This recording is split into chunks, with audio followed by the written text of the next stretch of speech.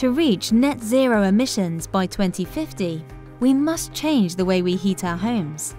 We will need to replace gas boilers with low-carbon heating systems such as ground-source heat pumps. Ground-source heat pumps use pipes buried in the garden to extract heat from the ground.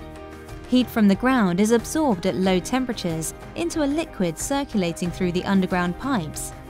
The heat is passed to a refrigerant, which is then compressed, raising its temperature.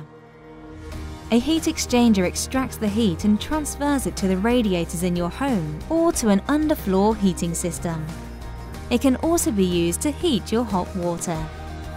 The ground stays at a constant temperature under the surface, so the heat pump can be used throughout the year. Switching to a ground source heat pump will lower your carbon emissions and could lower your fuel bills too. Find out more about ground source heat pumps on the Energy Saving Trust website